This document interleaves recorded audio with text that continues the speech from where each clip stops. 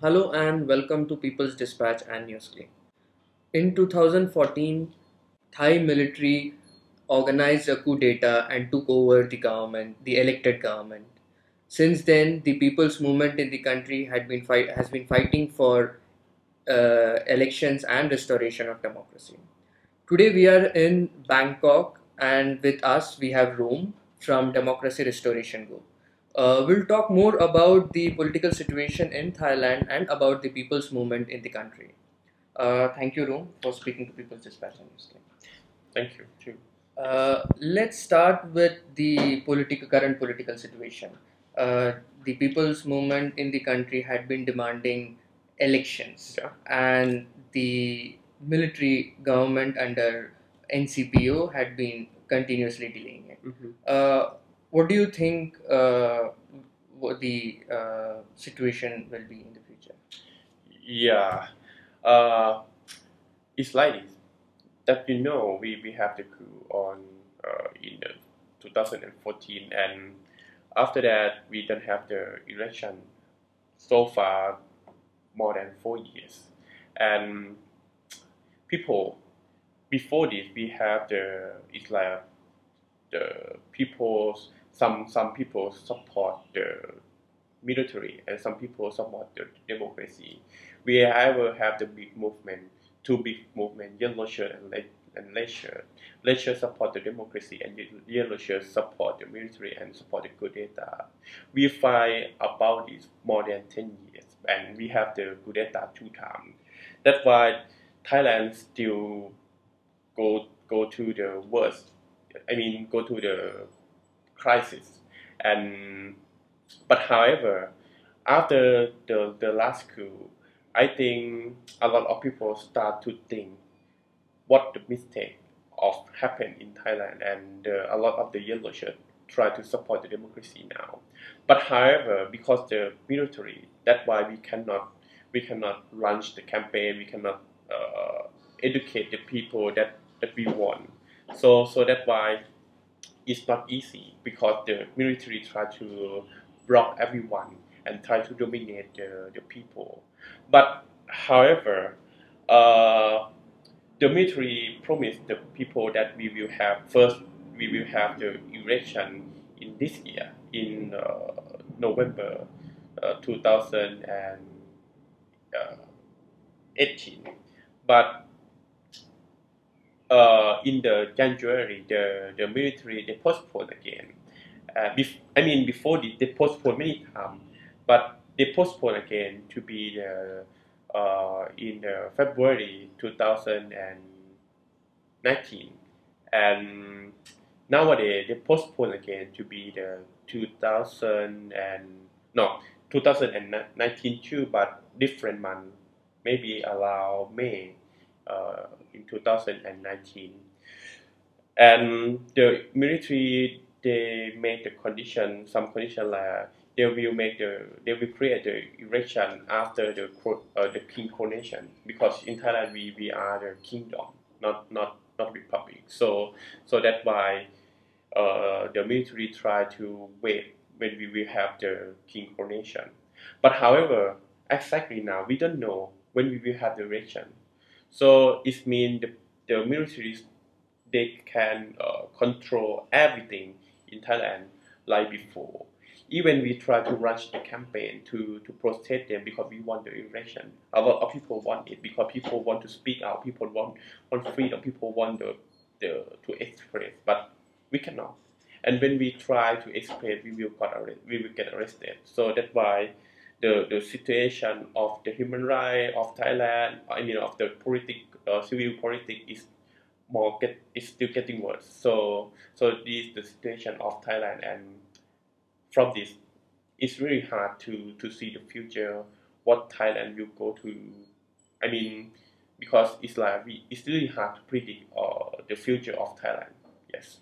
Can you speak a bit more about the movement which is happening in Yeah. the country for elections and democracy? Yeah. DIG and a lot of group in Thailand, we build a movement, and we call it the the people who won election. And this moment we start to run the campaign on 27th of January 2018, and for this moment we try to cope with a lot of people from like young generation, like a worker, like some group of the leisure, some people, I mean some group of the rural area.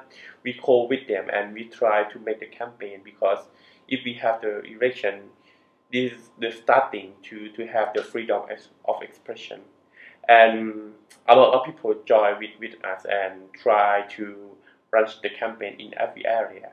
But absolutely the problem of us, the one thing that is like the media they just live in Bangkok.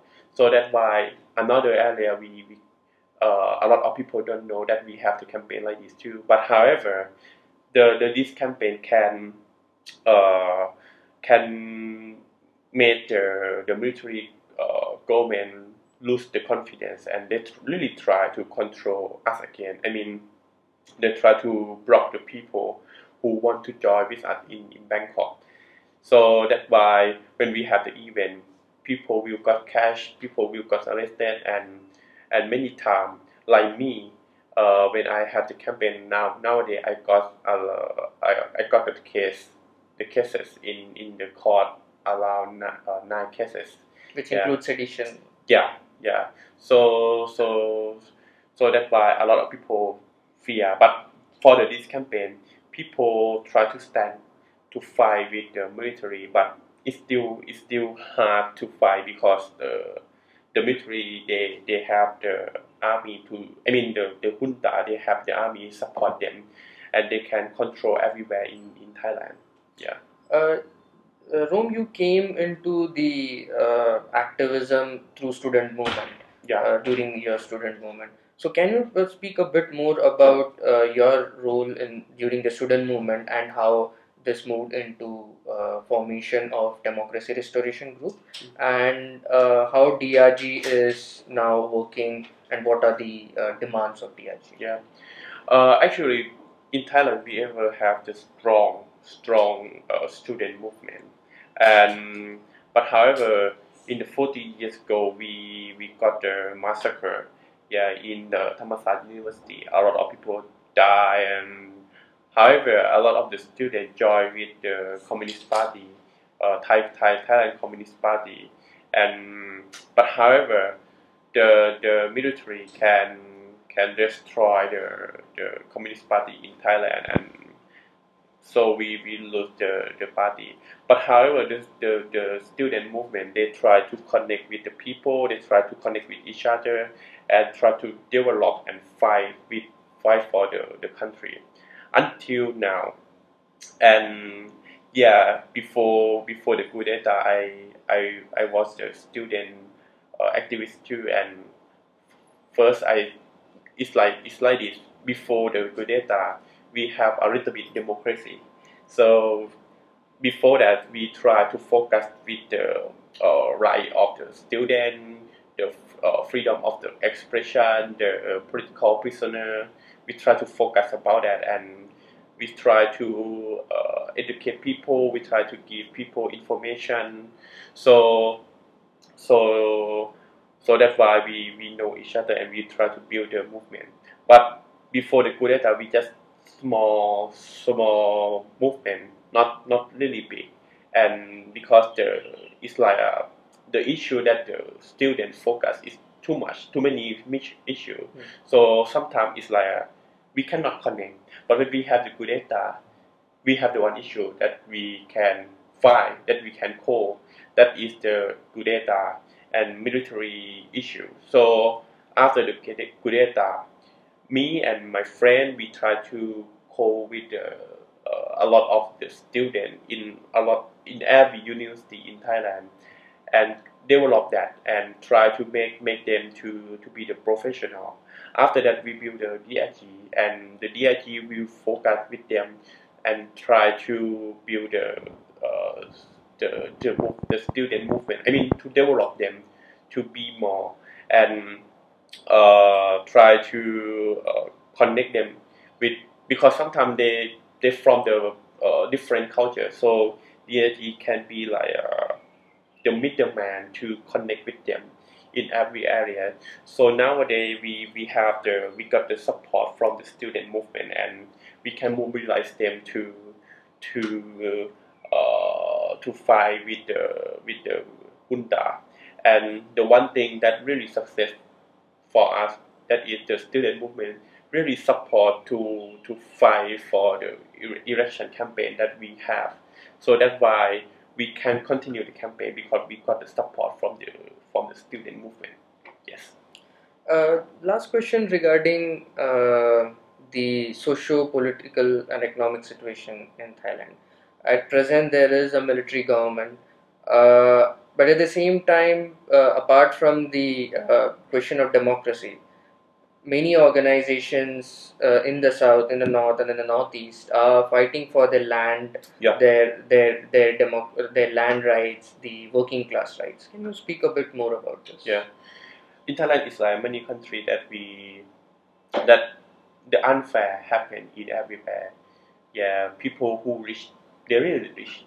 People who is poor, they're really poor. It's like a big gap from, the class of the people is really big.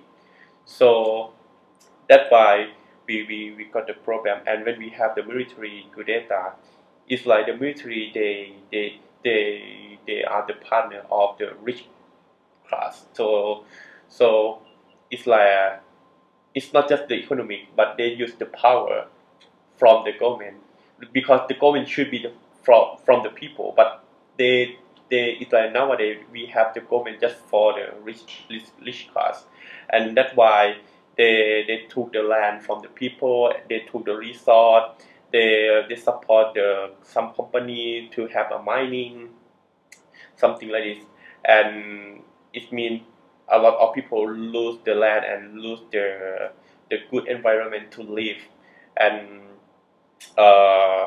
that's why we got a lot of the problem now in nowadays. But however, for the standpoint of the DIG, we try to support the people in the rural area, to protest them, to fight with them. But it's still hard, that I told you, because the military, they can dominate, and people afraid to fight. But I think, so that's why election is the starting. At least people will not get the violence by the military, and we can speak out with every issue, because we because when we have the election, it's not finished. We have a lot of things to do in the future, and that's why we have to have the election, and we have to take the land for the people back from the military, from the some company that co with the military, and not just the land that we lose for the coup d'etat, for the some class, but it's like we have the forest in the mountain that no one can build a house, but because by the support thing from the military, they support the judge, in Thailand, to build the house.